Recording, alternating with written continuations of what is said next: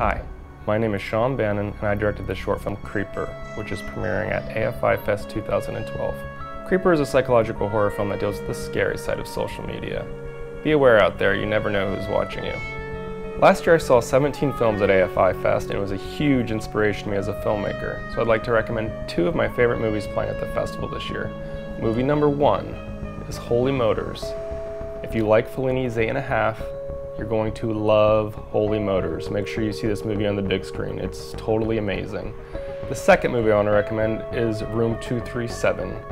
It is a documentary about the hidden meanings in Stanley Kubrick's The Shining. I've already seen it twice, and I'm going to go see it for a third time at AFI FEST. Also, Jonathan Snipes, who did music for Room 237, also did the music for Creeper, so that's extra cool.